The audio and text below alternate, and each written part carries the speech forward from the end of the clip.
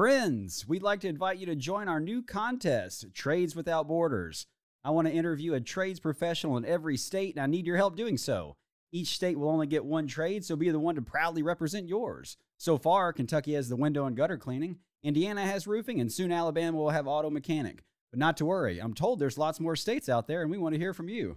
Message us on Why the Trades Facebook page, and we can zoom you in. And yes, we'll work with your time zone because we care. Look forward to meeting everyone.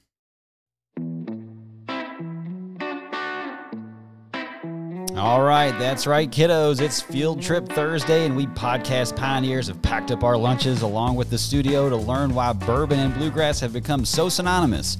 Now get out your permission slips and make a single file line to another episode of Why the Trades, the podcast that dives deep into the minds of these successful people that chose the trades as a career pathway.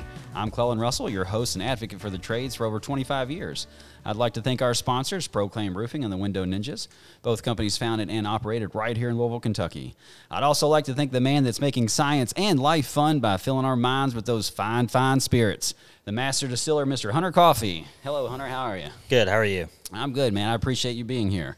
Now, listeners, Hunter has been the Master Distiller at Three Boys Farm Distillery in our beautiful state's capital, Frankfort, Kentucky, for 10 years now. Is that right? Yes, sir. And you look too young to be a master distiller of 10 years. I hear that a lot. I'm guessing that this copper still behind me is like a fountain of youth. It must be. Well, getting started when you're pretty young, too, helps a lot, too. Heck yeah, it does. Well, your experience, you're wise beyond your years. And I would also normally say thank you for being here, but we are in your house, so thanks for having us. Thanks for having me. And this is an absolutely beautiful distillery out here on, 150 acres? It's 126. 126, and it's a beautiful history. And, in fact, I want to kind of plug the distillery real quick. It's absolutely wonderful people. Walter and Dana Zausch, the owners, they actually helped us out on a nonprofit event, which is how we met you guys. And you do tours, tastings, events, anything else that I'm forgetting? That's pretty much it. Just making bourbon and making good bourbon. Doing tours. Heck yeah, nice. So I know you're the distiller, do you get tied into any of the tours or the marketing, anything? That kind more of often than not, yes. You don't really but now want to? I'm trying to get a little bit more removed and focus more on production now. So, yeah. Well, you guys are expanding. So, I mean, I would assume that you can do what you're good at, your trade, and then Walter can handle the rest of it, right? Right. Is that kind of how things are finding going people to fit in? Right. That's the hard part sometimes, finding people to fit in. And also, too, I want to touch on, I was even thinking about this driving down your beautiful driveway and looking over all the acreage. As far as a bonus of the trades is, this is your office. Right. You know what I mean? I don't think, for most of us, I don't think we're, as humans, geared to sit under fluorescent lights in front of a screen all day long. So I think that's a testament to the trades, is that you do get outside, you get to go job to job, and it makes time go by, and you think about what you get to do here every day. Although I'm curious, do you, I'm not saying this just to get free bourbon later. I say this in sincerity. You are a rock star of trades. And I know, and we'll talk here shortly about the ever-growing market of bourbon, but relatively speaking, there's not a ton of distillers. And so for you have gotten in so young and to be so successful at it is wonderful. But do you get tired of it? I mean, does all of this just turn into a job, and some days you're like, ugh? I mean, everyone has, any job you have is going to be, you're going to have those days. Yeah. It's going to really test you. But more often than not, it's pretty great. Get to meet a lot of unique, different people throughout the whole time. Yeah. People are usually pretty interested in what you have to say, so it's kind of nice to have a captive audience most of the time, too. Well, it's funny that you say that, because I was even thinking about that rock star lifestyle you're living in, that, like, how many people you tell them what you do, they just trap you in a corner, and they just feed you all of their bourbon knowledge? They try to, or they try to convince me I'm not. So Right. So it happens a lot, too. That's the security of the distillery right there out the door. My dad's actually coming down with a track hoe right now to drop off. Oh, nice. Now, he does heavy equipment, right? Yes. We might pull him in here one day and sit him on the podcast. He's actually digging some electrical lines. Oh, there you go. We'll get some live shots of that. All right, so let's get into I want to kind of start the show with, and we had talked about this prior, but the competitiveness and the growth of this industry, the bourbon trail is, as you said, gone from 8 distilleries? No, so in 2007 it was at 6, and now it's at 18. 18. And explain to our listeners what the bourbon trail is. It's mainly going to be your bigger distilleries. It's going to have more money, basically. Yeah. But then, other than that, you have the craft trail, and it has 23 on it currently too. But they're always growing. Yeah. Right now, we're currently with the KDA, and we're about to get on to attempt to get onto the craft trail also. Nice. And you say there's the state's up to 69, 70 distilleries? I think last time it was 72. Oh, wow. But that was from last year, so it's hard telling what it's actually at now. All right. And are those mostly craft distilleries? Mainly craft. Which is interesting because, I'm more of a beer drinker, and not just full disclosure. But it's, I'm used to the craft beers. But, we and I were talking, and you mentioned all these craft distilleries. And this would be considered a craft distillery, right? Yes. Correct me if I'm wrong. And it's a crazy concept because it seems like to distill, you need these huge pieces of equipment, buildings, and thousands of barrels. But that's really doesn't seem to be the case. Right. It's so there is no definition of craft. But the kind of do a guideline of how many barrels you produce, and that's usually the cutoff. Oh, okay. I can't remember. It's I think under 100,000 barrels, so way under that. So yeah. So do you aspire to get beyond that? No. Yeah, it'd be tough. Well, more overhead, more headache. That and a lot of limitations at this current site too, where we couldn't even do that if we wanted to. Oh yeah. So would you ever want to move sites? Not really. Yeah, I kind of awesome. keep it small. Heck yeah, and keep that quality. So why the popularity? Why? Bourbon's been around forever. There's a lot of different things that people think it is. One is tourism in general has drove it a lot too. Right. Because you can make bourbon anywhere in the United States, but everyone comes to Kentucky to tour it. Right. Which is good for us. Right, and always enjoy that part. Yeah. Cocktails is another one. Big boom in cocktails. Oh, yeah. Making old fashions and stuff like that. Right. Another one would be just where they've started to open up exporting bourbon to outside the country is really blew it up too. Yeah, I've heard China is a huge. Australia is huge. Oh, yeah. So Australia, they're all drinkers, I'm pretty sure. But you can on the vending machine on the side of the road, you can buy Jack and Coke. Really? And Wild Turkey and Coke. Wow, that's where we need to go next. So as far as you think the classes, I know that because you all teach some bourbon classes, right? Tasting. Yeah, we do some stuff with Stave and Thief. That's what it is, and explain what that is, because I actually did one of those classes with you guys, and it was amazing. It's just mainly general knowledge of bourbon, and not just bourbon, also other whiskeys too. Right. Just kind of learning the classifications, where it came from, and kind of all aspects of that, so you can everyone kind of has a base knowledge of it. Right, and it's a pretty big spectrum though. Oh, it's huge. Yeah, and even we got in, and even the taste buds and different taste buds will that's register. Walter loves doing that. He taught that class, in fact. So as far as difference between bourbon and whiskey, I know you get that question a lot. You do have your guidelines. So has to be 51% corn at least, be made in America, has to not come off the still more than 160 proof, can't enter the barrel more than 125 proof, and has to go into a new oak barrel, a new charred oak barrel. Right. And it does not have to be white oak. It can be red oak, French oak, right. Hungarian oak. Does that affect the taste? Different regions affect the taste for sure. Yeah. But it has to just be charred oak. Yeah, and those are the stipulations, and that's what differentiates between bourbon and whiskey. Right, and there is a lot of people think there's a time stamp on what can be called bourbon, and there's not. For Kentucky straight bourbon, it has to be 2 years. For non-age stated, it has to be past 4 years, and that's really the only times that have to be met. So 2 years minimum for it to be for Kentucky straight bourbon, but it can be bourbon. Like Jimmy Russell always used to say, if you had a cup, an oak cup that was charred on the inside and stood at the still as it came off, put in that cup, then it would have bourbon. Yeah. Okay. Nice. So as far as a day in the life, this is a question that I like and that we always go to, but for you, I kind of switched it more like, how do you make bourbon? Because I feel like that is your day.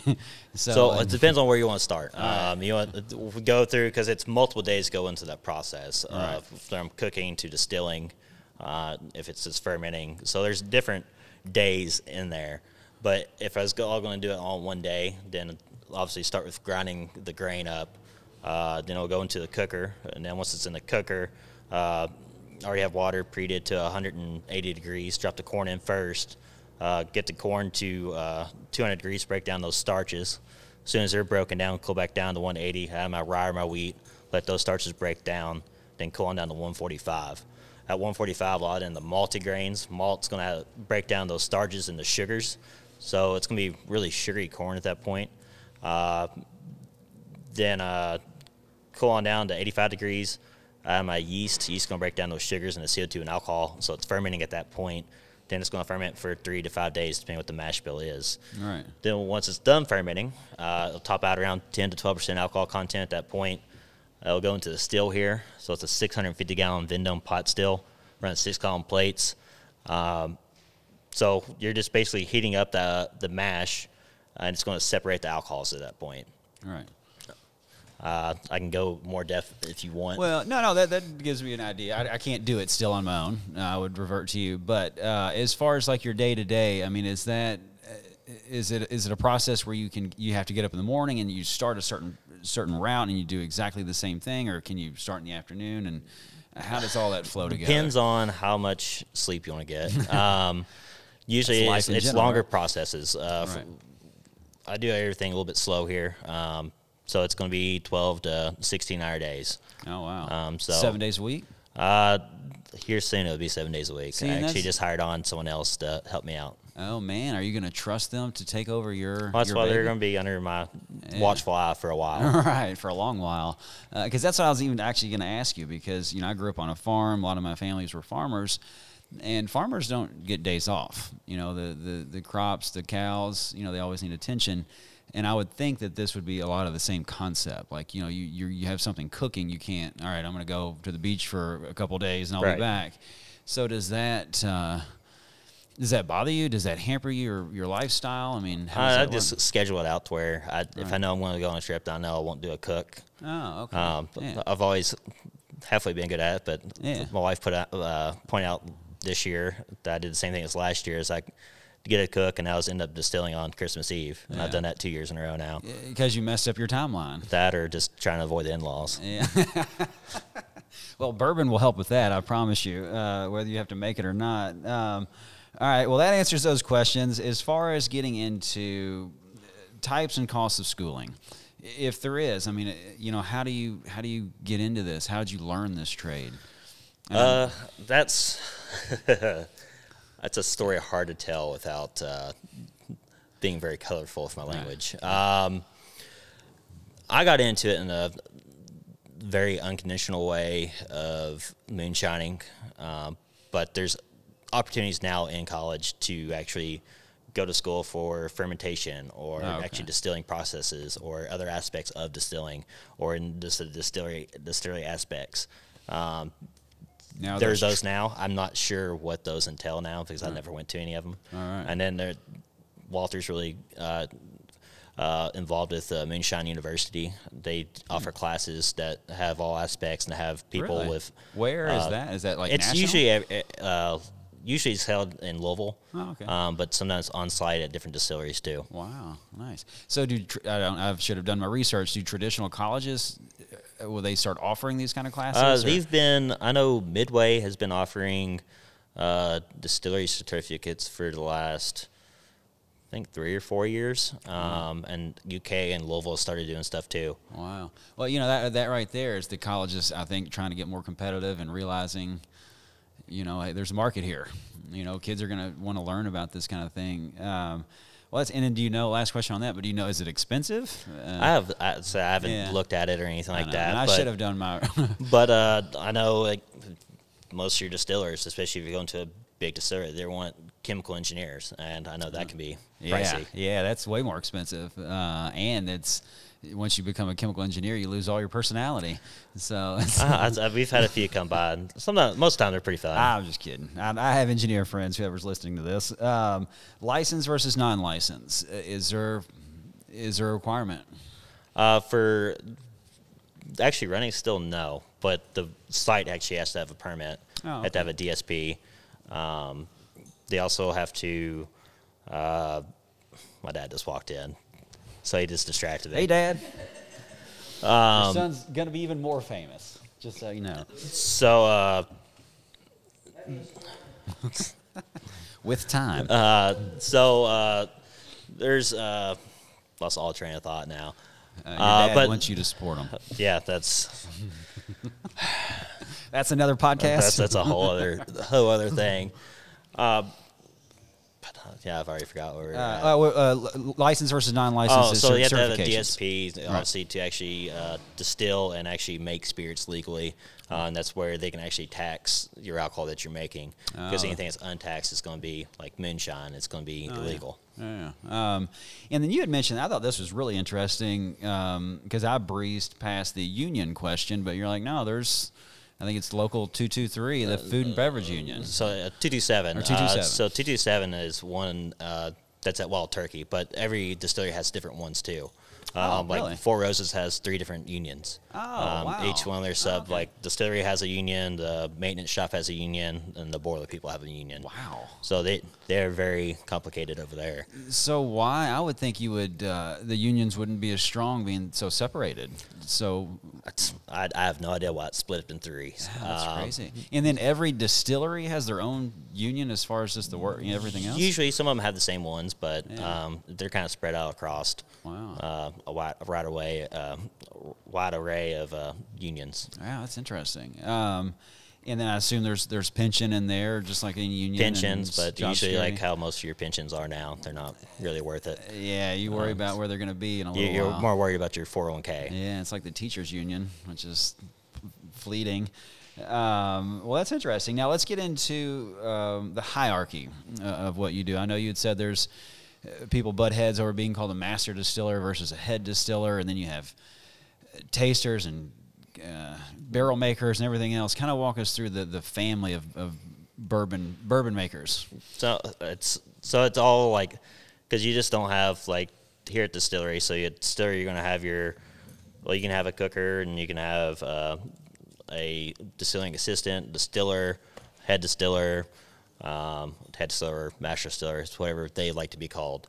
Then you got your bottling team, you got your tour team, and you have your gift shop team, and it's just a bunch of little subgroups in there too. Right. But then you got your cooperage. That's going to be your cooper's going to be making the barrels. Yeah, that's your barrel maker. That's in high demand right now. Most of your coopers are out 4 to 5 months right now. Oh, wow. Getting barrels in. So, because that would disrupt the whole flow of it. I mean, what happens if you run out of barrels? So most of them will make a contract to say, I want this many barrels this year. So if you're trying to get into it and order barrels right now, like 10 at a time, almost impossible. Wow. They might be able to fit you in if you slide them a little extra money, but other than that, it's pretty rough. So do the big guys squish the little guys? I mean, I would think usually root them out. I mean, when they're ordering 280, they're doing so Wild Turkey. They're doing. I can talk Wild Turkey because I've been there. I worked there. Wild Turkey's doing around 420 barrels a day right now. Oh wow! And they're, I think, the 5th or 6th biggest producer. Yeah. But that's a lot of barrels going through. Yeah. Where I would go through maybe 25 a month. Oh wow! And then what do you all do with Not them? a month. I'm sorry. 25 a week. 25 a week. And what do you do with them after that? I know some people make furniture out of them, tables. That's very trendy. Yeah. So beer is a big one. Really? Wine and furniture. Man, no kidding. Beer? Oh yeah. Wow. Stouts mainly. Oh, wow. That's why. Maybe that's why I'm not a huge stout fan. So does every stout go through a bourbon barrel? Majority do. Wow, no kidding. Imperial stouts. This is why I talk to the experts. A bunch of All your these things ales I are learn. too. Even sour ales are Really? put into a barrel. Wow, that's crazy. I thought they just came out of a spigot. Yeah, that's Sorry, bad joke. As far as and I thought this was really interesting too. kind of getting back to the pay, I know people always say, well, what can I make? And I know you said there's a pretty big, between the craft distilleries, the huge guys, and then all the people in between, and then the hierarchy of all of the employees, it's a pretty big range. But let's go with the distillers, the master distillers, head distillers. Kind of walk us through the pay for the big guys and the little guys, and kind of how they operate. It's depends on, are you just talking about your lead head distillers? Yeah. Or you're talking about even like your assistants, techs? Let's go with assistants and techs too, because people got to start somewhere. So usually those are ranging anywhere between 32 to around 50. Right. Then your lead or head distillers be anywhere from 60 to 150. It just kind of depends on size, scope, knowledge. All right. But you had mentioned that basically like the pros and cons, the big versus the little, like the smaller craft places, you have more obligation, more work to do, but you make a lot more money. The big places have a lot of automation, and they have a lot of people that are doing things for you, but it waters down your pay. Is that about right? Or yeah, because it's most of your bigger places. They don't really have a head distiller. It's mainly distiller operators. That's actually watching those computer screens and going through stuff. Then you're actually like head distiller will come in and kind of taste things as see how it's going along. All right. And they usually end up doing like barrel picks and stuff like that. That's mainly what they're off doing, spending time and promoting. They're more ambassadors than anything. So how do you get that job? Because I would think that would be pretty coveted. Putting the time in. And just putting the time in. And is that where you want to go? Or being in a family. Is that, nepotism. That always helps. Do you want to go there one day? Do you want to be that guy? That seems really boring to me. Yeah, I know. It kind of takes some of it out of it, the schmoozing and the selling, and it's just like I want to do. They'll tell you it gets old too really quick. Oh, yeah, everything does. So as far as, give me one pro, one con of working, because you worked at Wild Turkey for a long time. One pro, one con of working for the big guy. Pro, you're pretty safe. I mean, it's job security is there. Yeah. You are also in a union, so it's, security's there. Your steady increase in pay is always there. Get your vacations and everything too. Yeah. Negative. You don't have to distill on Christmas Eve, maybe. Right. There some people you never know. Yeah, that's right. Because most of your stills will run 24/7 at those bigger places, and most people drink all through the holidays too. So con of the big places, just that it's a big place and you get kind of lost. Yeah, you are just a number there and very easily replaced. So there's not a lot of skillful positions. There are very skilled positions, but it's just not. It's very easy to bring someone in, train them for a couple weeks, and then they're plug and place. Yeah. Do you find there's a lot of loyalty as far as job loyalty and people sticking with it? I feel there would be if there wasn't a union, because people could actually be rewarded for actually working hard and putting in the extra time and stuff. But I think the union subtracts from that. Yeah. That way you are basically just a number. Yeah. And it's to pit the company against the union a lot too. Oh wow! So I assume that would be why you gravitate towards the craft side. I assume there's no union. There's not a union here, right? There's not a union here, no. I think so. I'll talk to Walter. We'll try to get one going for you. All right. So the physical constraints, just of being a distiller, your day to day. I always like to touch on that, just for people considering this. Working inside, working outside, heavy lifting. Walk us through some of your physical requirements of doing this. Every day is a little bit different, and that's also. Talk about a con there at a big distillery is the monotony of it, because you are doing the same thing every single day. Kind of like a factory style. Yes, it is very much so. Where here it's different every day. I mean, I'm always in all the aspects, doing all different kinds of stuff. Like I was on a skid steer for 8 hours today, doing moving stuff around and just shifting stuff around the distillery. Shift stuff around, moving stuff, getting stuff ready for other projects. Right. So would you say you have to be, obviously you're physically fit, but do you need to be in this job? Depends on what aspect you're going to go into. Like if you're going to be a tour guide, or distilling is really not that too labor intensive unless you have to dump a lot of bags, of grain bags. It depends on recipes, stuff like that, how you're going to get grain in, bulk grain in. Right.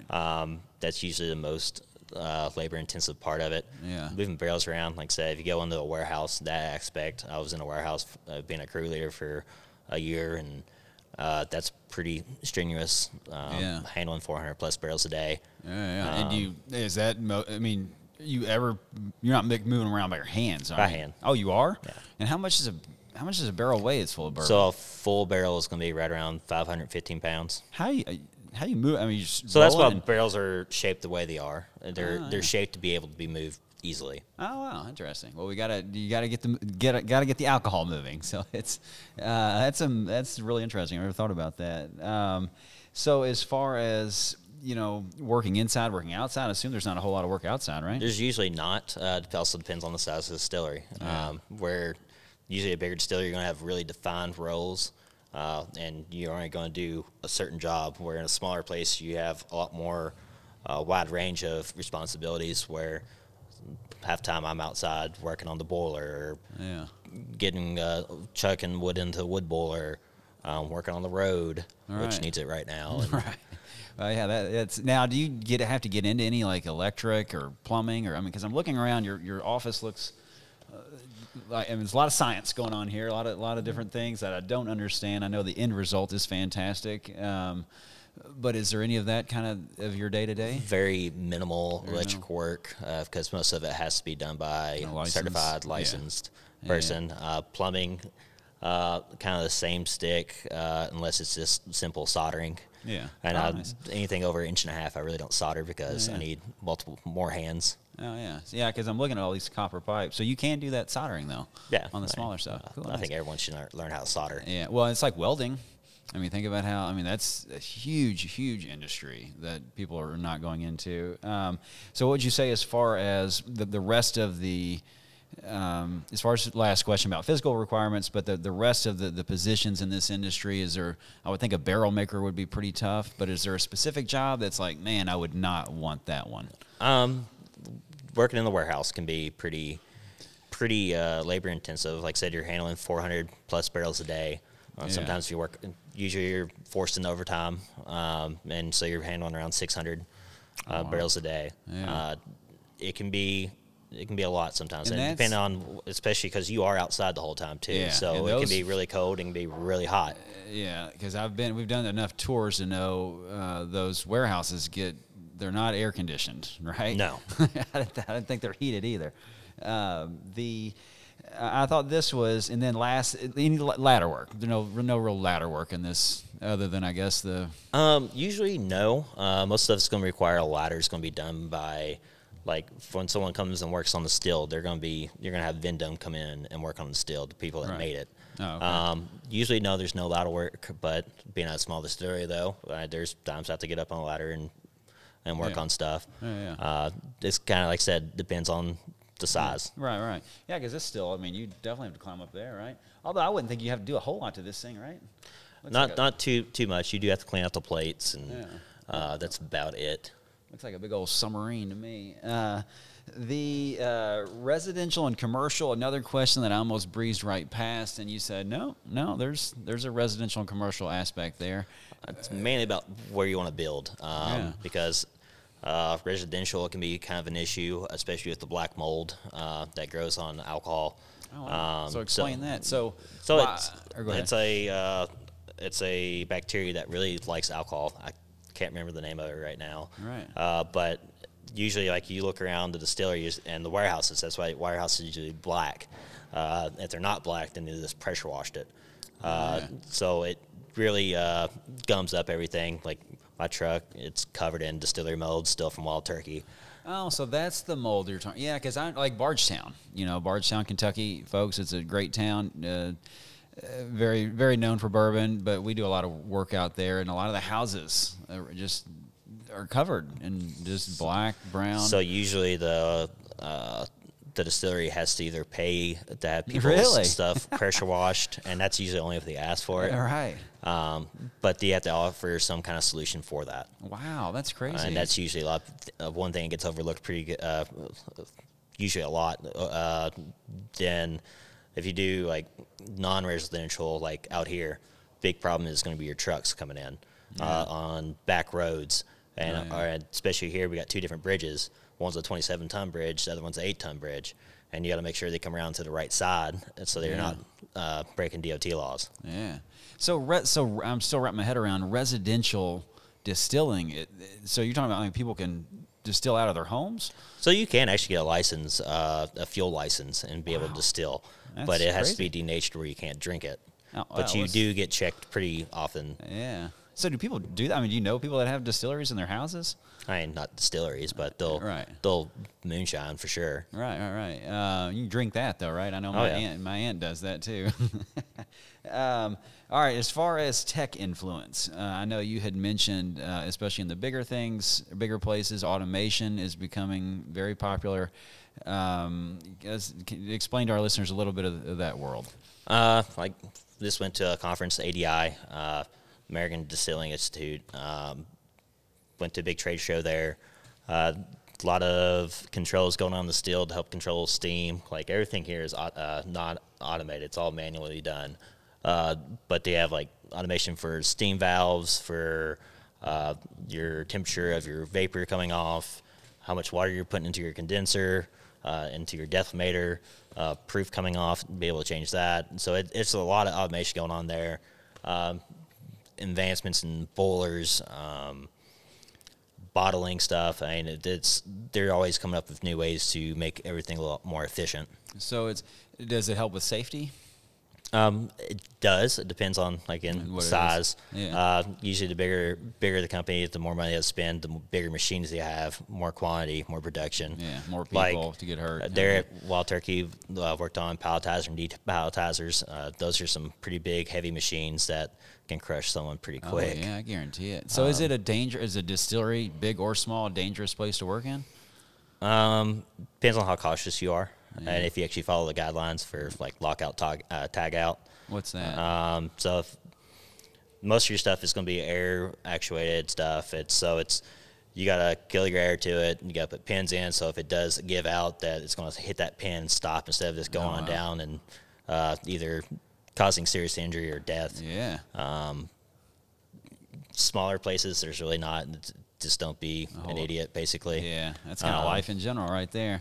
So as far as with the automation, do you find, does it lessen the bourbon? Do you find it to be a bit more generic? I mean, do you find, like, as far as making something by hand versus having a machine come in and take it over? I mean, do you, as a master distiller, do you think? I think it does take away some aspects of it. If you're going for consistency, I mean, it's great, but I think the small human error stuff that makes bourbon a little bit different each time is kind of the unique, mystic aspect of it that a lot of people like. Well, you had mentioned that to me, in fact, because when on our pre-interview, you had said, as far as, it's if I tweak this one a little differently this time, the whole barrel will taste that way, but it'll be different from the other ones. Right. There's just so many variables too. It goes into bourbon that you couldn't, especially on a pot still, you're not gonna be able to replicate it exactly every single time. Yeah. So there's always gonna be some small aspect. Even if you get the cook, fermentation, and distillation all this exact same, the barrels you're gonna use are gonna be completely different. Yeah. There's a lot that goes into the wood that's been cut down. So what was growing around that tree at that time? Wow. How old was that tree? Yeah. What region did it come from? What kind of climate was it going through? So I assume you got to watch what kind of wood you buy then, right? A lot of people will go inspect the wood, especially mainly for like bug damage, because you get some bug damage wood, it'll start leaking everywhere. Wow, really? And is that the same with the barrels as far as the wood? Like if the wood is bad, barrels, same thing? Yeah. Oh, I was thinking about the wood you were burning to. No, that doesn't matter. Oh, okay. That's why I was like, man, you guys are really specific about this stuff. So it's whatever fits in the hatch there. All right. That makes more sense. All right. So with all of your years and years of experience, what would you say is one of the craziest things you've seen, or just a good learning experience that you've pulled out of this industry?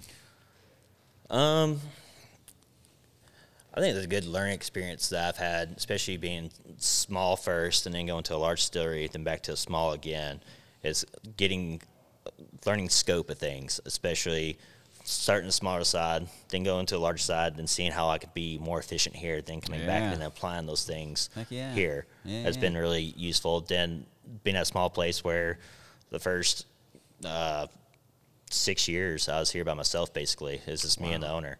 Yeah. So I had to do everything. Yeah. So it made me learn how to do a lot of skills that I didn't have before. Heck yeah. Well, that forces you to learn. I mean, if you're doing it all, I mean, that gives you it makes you learn everything. So do you ever get lonely working by yourself? You bring the dogs. Yeah. Dogs, and there's usually a cat running around. So yeah. Well, sometimes those are the best coworkers you can have. What would you say? Give me one pro, one con of being a master distiller. Let's see. Con, it's going to be your hours. Heck yeah. It's a lot of hours. And there's some times where I can just put in the 40 and I'm happy to give that. But there's other times I'm putting in 120, 130 hours a week. Oh, goodness. So it's just kind of what you make of it and what your aspirations for production are really going to be. It also depends on your equipment a lot, too. Yeah. So what would you say one pro is? I mean, it's a fun job. And like I said, the pro here is, especially being a smaller distillery, there's not a lot of monotony to it. Yeah. There's always something different going on. There's always something else that needs to be done that's going to be a little bit different, that's going to be fun, maybe something I haven't done before, so I get to learn something else new. Oh, yeah. But meeting the people, people is always fun. Well, you got these big tour buses coming in and all of these different people, and they all want to know your story and how you do all of this stuff. And that's got to be fun, I would think. And I would think that would make the time go by. It does, but then also when you start messing with them, then it gets behind on your work. And that's when that day starts stretching really quick. Yeah. And then when podcast people come in and hold you after hours and ask you all these questions. All right, well, we're going to jump into your history, which you had mentioned earlier with a smile on your face that you were a moonshiner, and I'm dying to hear this story because in our pre-interview you had brought it up, but that's kind of as far as we went with it. And you are a graduate of UOK, and you're a very educated man. But walk us through your beginning Elliot Ness days. So going to all through my life, I always played baseball. So I got an offer from a college, Union College, down in Barberville. It's about 20 minutes east of Corbin. Right. So I signed my letter of intent to go play baseball there. What position? Pitcher and third base. Oh, man, those are both tough And spots. then, so I got down there, did not realize it was a dry county. It's wet now, though. Yeah. So it's kind of weird going back down there, and there's liquor stores everywhere around campus. But when I was down there, it was dry. And closest beer was in Richmond. So that's 45 minutes up the road. Yeah. Or I go to Virginia, it's an hour and 10 minutes, or an hour and 20 minutes, go down to Tennessee to Wreck and Booze, and it's just a little pizza joint that would serve pitchers of beer, and they just never ID'd. So it was a trek to go to any alcohol. So one day I kind of got fed up with it and said I'm just going to make my own alcohol. So really just got on Google and looked up how to make a pressure cooker still and started distilling in my dorm room. Wow. And why bourbon over anything else? I guess it was easier, or? Well, it's just moonshine, so you're not making any bourbon. You're just making clear spirits. I'm sorry, moonshine. Yeah. So what's moonshine? What's a makeup of moonshine? It's usually just cornstarch, sugar, and that's about it. Yeah. Wow. Now you can do, because I will not say her name, but my aunt has different jars of moonshine at a time, peach and apple and everything else. I guess you flavor it with you drop some peaches in there? You can flavor just about anything, but usually I just soaked it clear. Man. So did you make a living off of moonshining? I helped pay the tuition. Heck yeah, good for you. I appreciate that. So how'd you market it? It's not hard to market when you're the only one that really has it. So. Yeah, that's true. What am I thinking? And usually it all stays on campus too. So it's once you're in one of the sports, one of the sporting groups. So then all the other sports, the football team, the volleyball team, the basketball team, will all kind of come to you once the word kind of gets out. So were you just like the man on campus? No, you got to keep a low profile too. Oh yeah. So that's what I was going to ask. So you never got caught? No. And where did you do it, in your dorm room, or? The dorm room first year. Then after that, I went to an off campus. Oh man, you expanded. So do you need a lot of space to do this? I mean, depends on the size you want to do. Yeah. You can do it in a pressure cooker and a sink, and there you go. That's no kidding. And how much were you cranking out per week, per month? So usually it's maybe 25 quarts. Yeah. So it's not a lot, but when they're going for $50 a quart. That's what I was going to ask. That was my next question. Yeah. And you use that to pay for most of your college?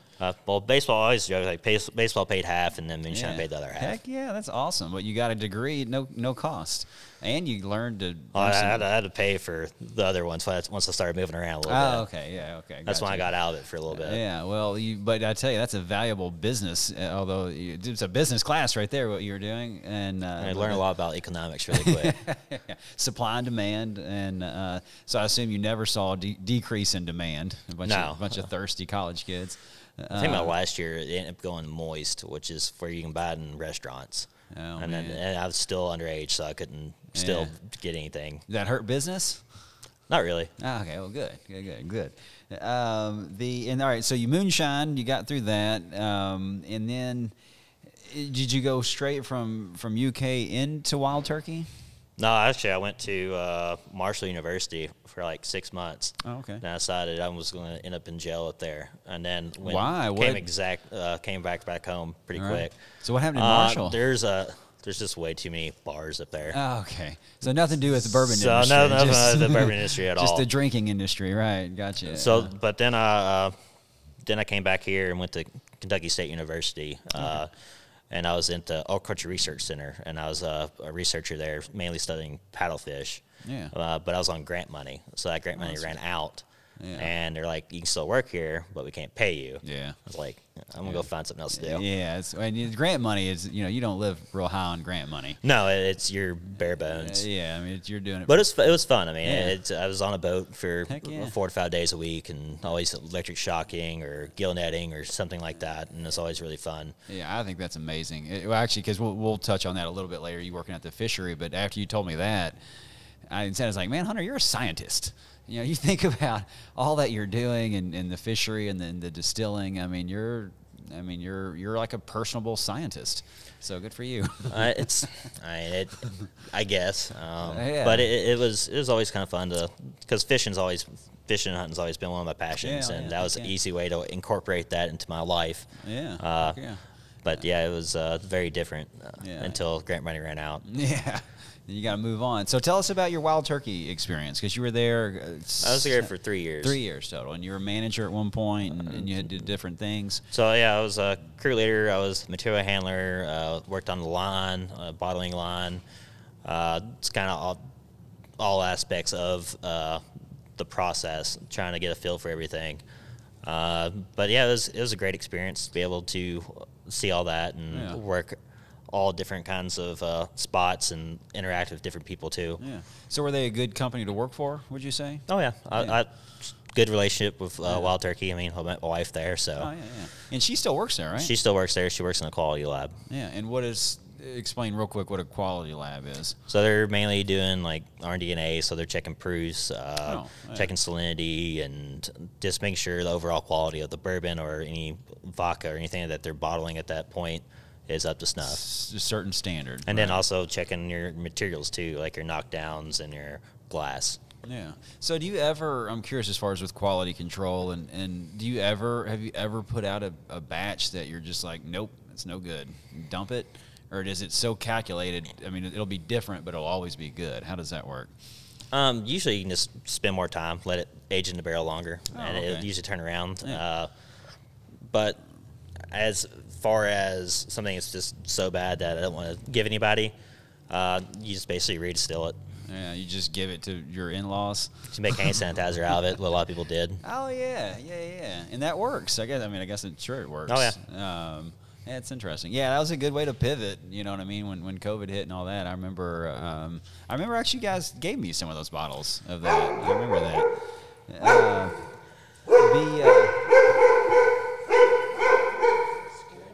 Security again, yeah. People are trying to get into this place. Good luck to that. But yeah, if you know anybody that wants 95 gallons. I know. Well, honestly, I still have some at my house because I think you all gave me 3 or 4 bottles. I was like, man, this will last me a while, but yeah, I'll keep an ear open. So we know while you were in school, you're very industrious and entrepreneurial. But as far as your overall student build, how were you? Your ideas on college, your take on things.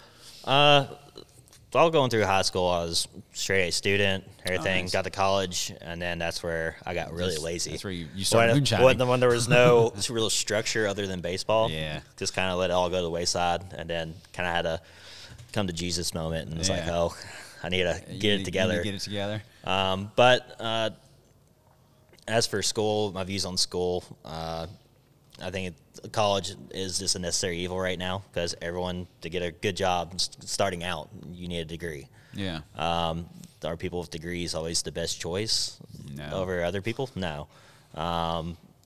Basically, right now, I just view college as just showing that you can show up for 4 years, basically, put your time in, do your work, meet deadlines, and it just shows you a little certificate saying that. That's basically what it is. Yeah, I agree with that. And be in debt. Yeah, and be in debt. I know it's so. But you left college with no debt, right? Yeah, I paid it off 2 years after I left college, so it wasn't good for terrible. You. Yeah, it didn't haunt you forever. No, it's crazy. I have friends. I'm 43, and I have friends that still have college debt, and it just boggles my mind. I'll start taking away from your tax return. Yeah. I know. Yeah, man, they'll get it. They never stop asking for it. Although maybe I should tell them to start moonshining. As far as role models, I know you and your dad are very close, and he has been in the trades, and he has a heavy. Well, actually, he was. What did he do before the heavy equipment? He did. So he was a builder. he built houses for. This was 35 years. Wow. Then his dad, my grandfather, also built houses too. Oh, okay. That's how he got into it. So do they drag you? I assume they dragged you. Oh, along. I remember being 6 years old, picking up rocks in the front yard. Yeah. Just chucking them in a pile, and that's really and sweeping houses. Yeah. So I was always on the Good for job you, though. site. So. Yeah. But then, as soon as I hit that 10-year mark, then I can actually get in a Bobcat and work around the Bobcat. Oh, I bet that was amazing. So that was a lot better. That was a very good graduation At there. 10? 10 years old? Yeah, I was always clearing roads, not doing any finishing work, just mainly move this pile of dirt over here. And that was mainly what I would do. I mean, you love that, though. So, yeah, that was, I didn't have any physical labor anymore. Oh, my gosh. And then, my daughter's almost 10. I could not imagine putting her in a Bobcat. Well, it's one, it didn't have, the Joy-Cons. You get the two sticks. But still, I mean, it wasn't as bad, and you had your feet pedals. So it wasn't terrible, but we always had the lawnmower with the same steering. So it wasn't too terribly different. Just a little more horsepower. So then your dad shifted into, I think you said after the 2008 recession, he went into the heavy equipment. Have you ever helped him with that, or? Yeah, so going out anytime I was back from college, or even when I was working here, anytime he needed extra hand, I'd always go out with him for either work the track or backhoe or high lift. Load him up with dirt, then he'll take off the dump truck and then come back and load him back up again. Nice. Just mainly stuff that he needed an extra hand with. I would go out there with him. So what is heavy equipment? What I assume he mostly does commercial work, or what kind of work? Mainly residential. Oh, he does do residential. So just kind of flattening lots and that kind of thing, or that land clearing? footers. He does a lot of grading work. Okay. He's been bust up concrete a lot and pour new pads. It's kind of anything that has to do with heavy equipment is basically what he's been doing here lately. Nice. And as far as overhead on that, man, again, going back to my growing up on a farm, my uncles had combines and they had these 6-figure tractors. And I always thought to myself, even at a young age, how do you all make money? I was like, I'm looking at the overhead. Is that does he lease them? I know you can't go out and just buy outright these $300,000-$400,000 earth movers. How does that work? Where he's building houses mainly. So when you're building houses, especially in the 90s when things were booming, and especially even early 2000s, you make a pretty good chunk and you can end up buying all your equipment. Oh, okay. And that way it's, as soon as that recession hit in 2008, you're kind of have that there that you can rely on. And it'll almost be an asset anyway. You right. Think about it. And I would think that those pieces of equipment last a long time, right? They do, but then you have a pump go out and a high lift, and you're looking at $15,000. Yeah, I was going to say $10,000, right? Yeah. So what would you say, especially in the beginning, and you're from piling up rocks to skid skiers to being a master distiller, your life in the trades, what would you say it has taught you? don't expect anything. Yeah, Always for free. Expect to put in the work for sure. Yeah, I agree, man. And just it's not just time, but when you're at home by yourself, read up on that skill or whatever you're doing. Always try to learn more, because there's always more to learn. You never really know it all. 100%. I couldn't agree with you more. And we've said that a bunch on this show. It's just never stop learning. And it doesn't, and I don't mean that in a traditional classroom. You don't have to be in a classroom to learn. I mean, think about this. Your office is a classroom. I mean, think about all the stuff that you do every single day. And it ever changes, and you can adapt it, and it's an applied science. Really, you think about it. So as far as the stigma in the trades, this is our almost 20th episode, and I have asked that question to everyone, and everyone instantly says, yes, there's a stigma. So I'm not going to ask you that question, because I'd already asked you that question. You said yes. So my question to you, which is I just changed this for you today, is how do we change the mindset? How do we get rid of that stigma, in your opinion? I think it starts with the employer. Actually giving people without those degrees and stuff like that actually a shot to show up and do their job, and most of the time they're going to doing it better. Because you have more of those life skills that apply to that job versus just book knowledge. Yeah, I agree with that, and it's the other thing too. It was really cool. We had I interviewed a lieutenant colonel in the military, the U.S. Army. And he was talking about, there's a lot of trades through the military, and he was saying, he gets sick of people referring to the military as a last resort. And I've thought a lot of that. I think that about the trades too, or I don't think that, but you hear a lot of times, well, if you don't do this, this, and this, you're going to wind up in the trades. And I think that's a mentality we've got to get away from. But I would think with your, again, rock star job, do you not... Like me as a window and gutter cleaner, I go to a party, people don't want to talk to me about that. Sometimes they don't want to talk to me, period. But you go to a party and boom, Hunter, he's the master distiller. I mean, so do you have a different experience with the trades and a different perception? Usually I don't try to broadcast who I am because I don't blame you, right? Because it's one, you don't know how they're going to take it. And I like to think that I like to stay pretty humble. You're a super humble guy. Because it's one of those things. You start spouting off about it, and you think that you're just trying to brag about it. But I kind of forgot the question already. Well, just do you think, given your status in the trades world, do you not feel that stigma when you tell people what you do? Not as much, but then you go to the other side of it, to the bigger side, then you do see it. Especially like if you're on the bottling line or in the warehouse or something like that, then you kind of see that. But still, it's different subject, different tiers, and then also you got your temporary workers there too. That's trying to make it to that full-time position too. So there's always, in life, there's always a hierarchy. Oh, yeah, and there's always somebody looking down on you, no matter what you do, and you can't get away from that. And I think at any point in anyone's life, no matter what your profession is, there's always someone else out there doing that too. So it's one of those things you can't even just think about. You can't, and you can't compare yourself to other people. You just have to do your best in your own world. People who compare themselves against other people usually pretty unhappy. They are always unhappy because they can always find somebody that's better than they are. There's always someone bigger, better, smarter, faster.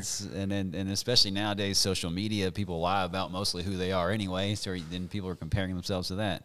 But that's its own show. We will not go down that rabbit hole, but we will use that as a segue into our third and final segment.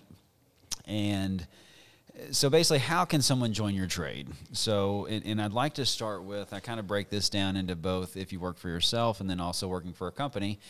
And let's start with working for a company because you have experience with both. Working for a company, questions to ask your employer, things to look for in a distillery that would be either a red flag or a thumbs up.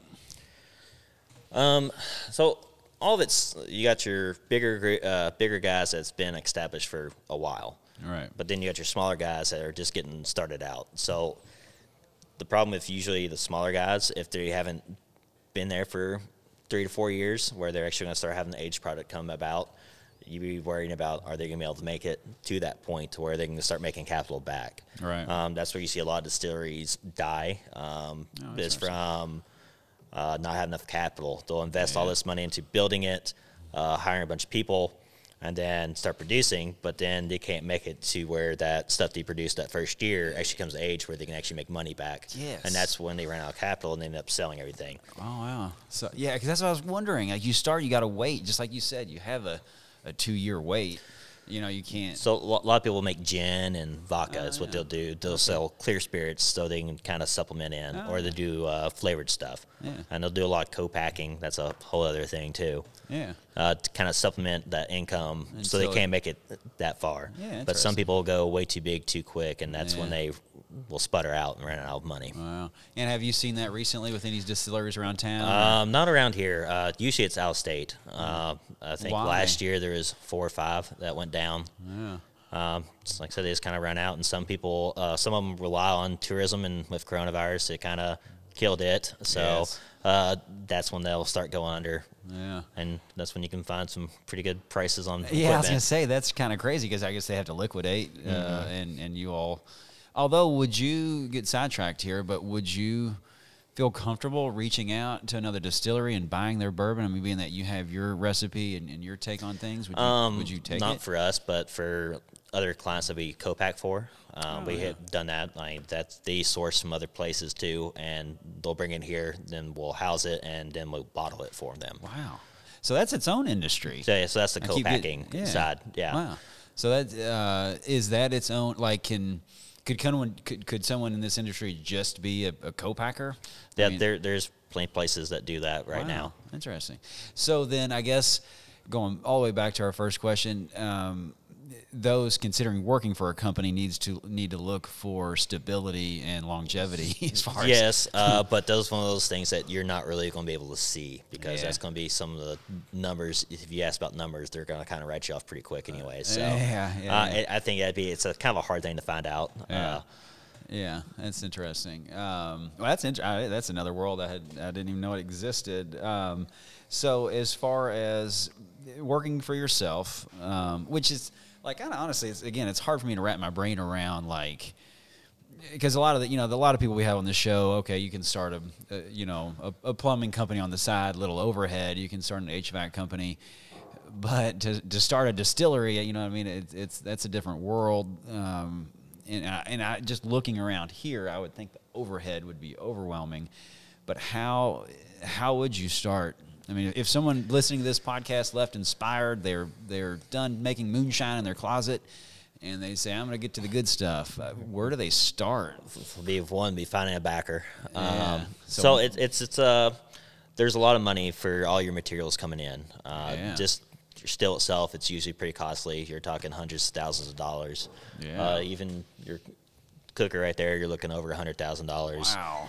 All the equipment goes in it. Even the fermenters, they're usually $10,000 to $15,000 a piece. Then not just that, but then you got all your plumbing that goes to it. Usually your plumbing is right around $20,000 to $30,000. And just square footage. I mean, think of how much space you need. Usually that's number one. Like if you're going to start a distillery, you're going to need a place. You need either own the place or you have to have a long-term lease. All right. Then once you have that, then you have to submit all these plans to zoning and get approved by the county. Then you can apply for your DSP. And DSP stands for what? It's your distilling permit. Oh, okay. And then do you need, I know you could come in and build a distillery, and I know Walter, the owner of this place, he and his wife, Dana, she's an architect and builds distilleries for lots of people. So I know there's companies out there doing that, but do you have to, as far as certifications and licenses, do you have to bring those companies in? Do not have to. It's recommended, I guess. But it's usually recommended, especially it depends on your experience with it. It just kind of depends on how big you're wanting to do it, because there is other things with explosion-proof stuff, safety regulations that you have to adhere to, and if you break those, then you won't be approved. Yeah, and then so is OSHA a big factor in your life?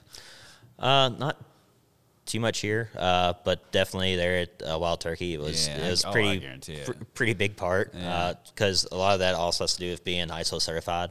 Yeah. Don't know what ISO means, but they had 4 different ISO certifications, so that's usually like a food safe thing, and so very strict on a lot of things. Oh yeah, I'll guarantee it. So it was a different world over there. So do you have? I'm curious in this distillery, or any distillery, do you have to deal with OSHA and also like the food and beverage?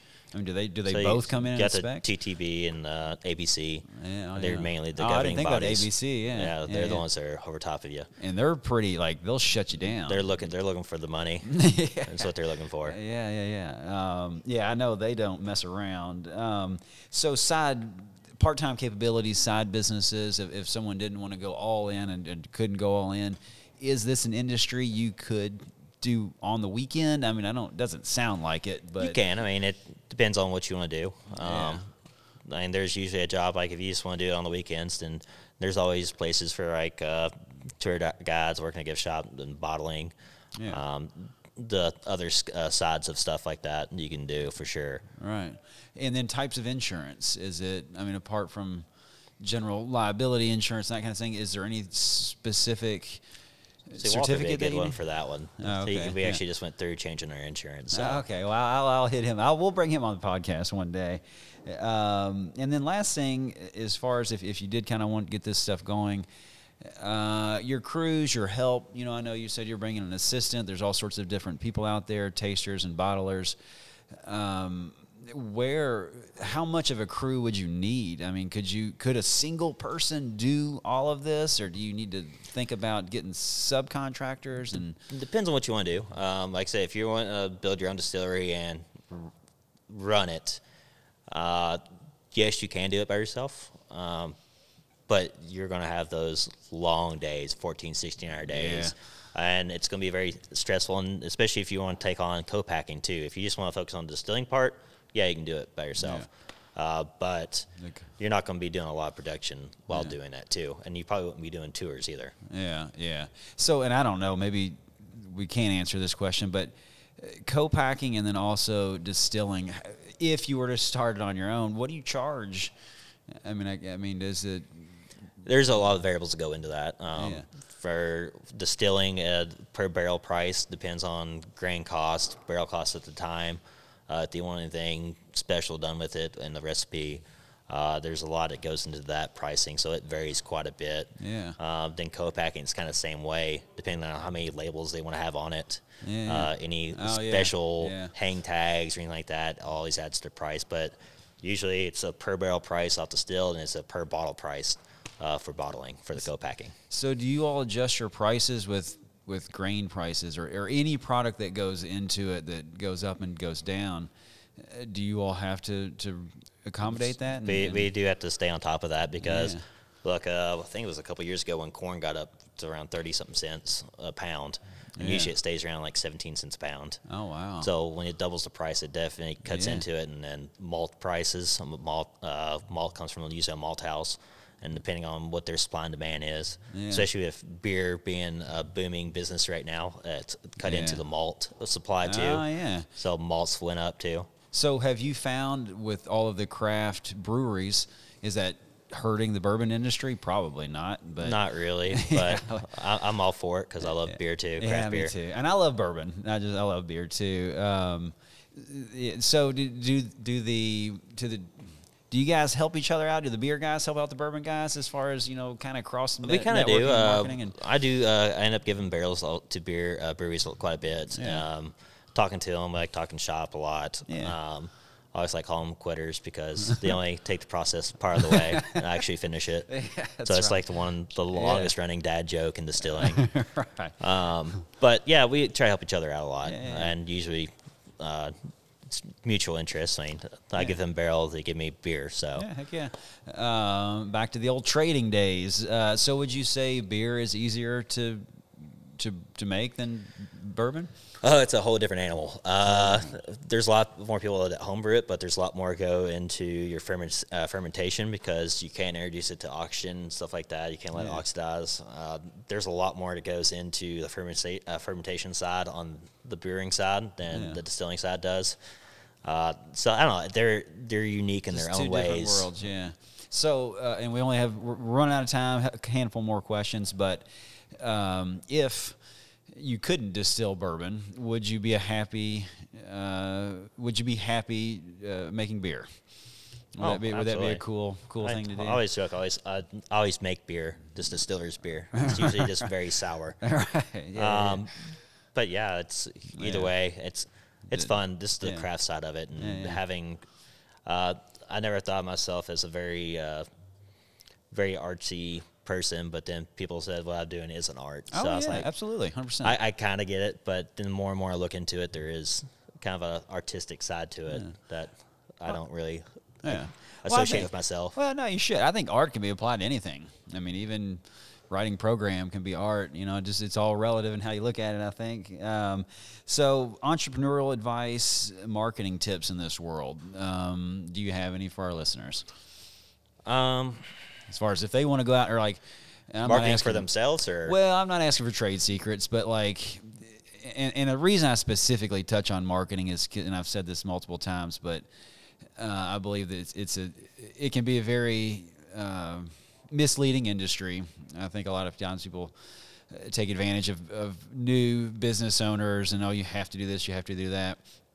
Advice, what would your advice be going for those considering this as a profession, how to properly market a bottle of bourbon?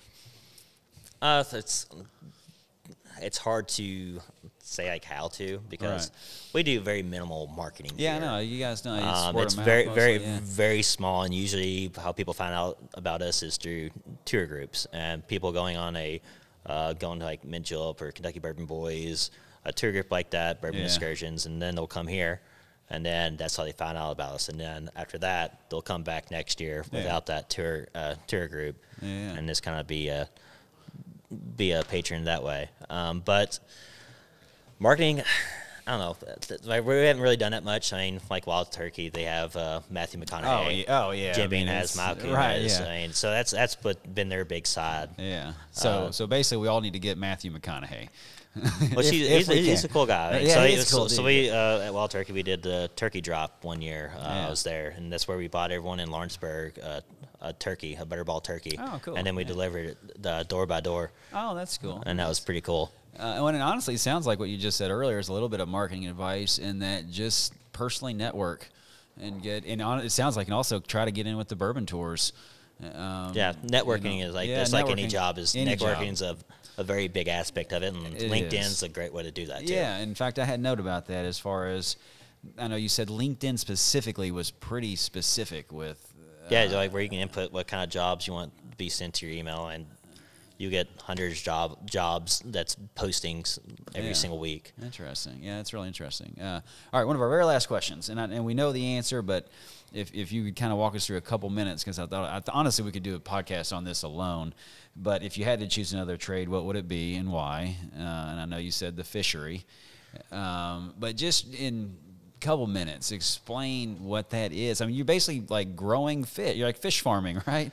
Yeah. So at K-State Aquaculture Research Center, so it's top 5 in the nation for aquaculture research, which is kind of surprising for being in Kentucky. Most of the other ones are down south or on the coast doing mussel stuff. But I always had interest in fish, and I thought, hey, I can learn a lot more about fish this way and apply that to fishing, which didn't really end up happening. But going there, going to class about like fish diseases and learning about habitats, what do you prefer. I mean, I don't think it would go on and on. It was pretty in-depth, a lot more in-depth than I thought it was going to be. Did you go salt water versus freshwater kind of stuff too? So that's what I always wanted to be growing up, was a marine biologist. Oh, yeah, like me too. I think everybody every kid at one point. I was like every kid growing up, is like that realization that they're not going to be an astronaut. Like, well, I can be a marine biologist. Yeah, exactly. I can go play with dolphins and sea turtles all the time. Yeah. But it was fun. I enjoyed it. Like I said, I got to be on the boat for yeah. 4 or 5 days out of the week, and gill netting is always fun because you never know what you're going to get in the net. Shocking was always really fun because everything in that path of that boat's going to be coming up to the top of the water so you can net it up. So it's always really fun to be able to do that and have experiences doing that. And being outside. And then like you get to work with a lot of different people too, because mainly what I was doing is helping people with their theses, do their doctorates and stuff like that. So it's really cool to be able to help with that. Yeah, nice. I bet that was a wildly great learning experience. It's like because there's people all over the world. It's not just like people from Kentucky. It was people. We had India, China, Japan. Where else we have? Canada, South America. Like, it was all over the place, and it was really cool to be able to have those unique experiences. Then we always hung out together and always got to talk against cultural differences and Heck yeah. always make food. It was always a good time. Yeah, and it's how you learn. It's how you learn. You meet, get out and meet people, folks. Well, man, that is about all I have for you. You're a wonderful person, wildly intelligent. You're a great representative of our state. Especially with the trades, and I appreciate you being here and letting us in your home and answering all of my questions. Appreciate y'all coming out. Heck yeah, man, and I appreciate the little plug of bourbon that we snuck right before the show. That gets me talking. And listeners, that does conclude another show, and we hope this helps to answer the question of why bluegrass and bourbon brown have become the new black. Another huge thank you to Mr. Hunter Coffey, Three Boys Farm Distillery, and to our listeners. And also, I want to give a little extra love to Speakeasy Podcast Network and Wayne Media, operating out of Louisville, Kentucky, and Detroit, Michigan. This is not an ad, and they are not sponsors, but they have become very good friends of mine. So this is a testimonial for them because I believe in what they're doing. They have created an incredible company and a concept that takes all of the boring parts out of the podcast and allows me and you, Hunter, to sit here and drink bourbon and just talk. And then somehow magically they produce everything after that. So I'm eternally grateful. And also to folks just talking about doing trades and staying outside of the classroom, think about podcasting. Even if your reach can't make it to Wayne Media and Speakeasy Podcasts, if you're maybe in Sweden, which I realize I have one listener in Sweden. I hope you're listening to this. I don't know who you are, but that's awesome. But think about podcasting because it is a wonderful and economical way to promote a positive message, which we all need. And it's a great way to brand you and or your business. Podcasting is, I believe, where information is going these days, so get on board and teach something. Please subscribe, leave reviews, good ones are preferred, and let us know who you'd like to hear from, specific trade, or if you'd like to be a guest. Message us on Why the Trade's Facebook page. Be safe out there, and I'll see you soon.